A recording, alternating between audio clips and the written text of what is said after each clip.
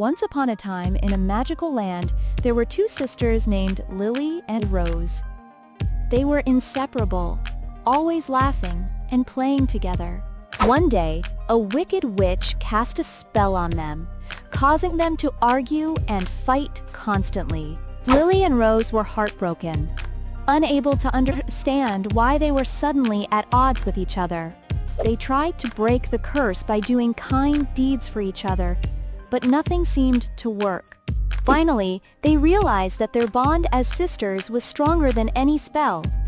They embraced, apologizing for their arguments, and the curse was broken. From that day on, Lily and Rose knew that their love for each other would always triumph over any obstacle, and they lived happily ever after, closer than ever before. Thank you for watching Sai Masti Learning.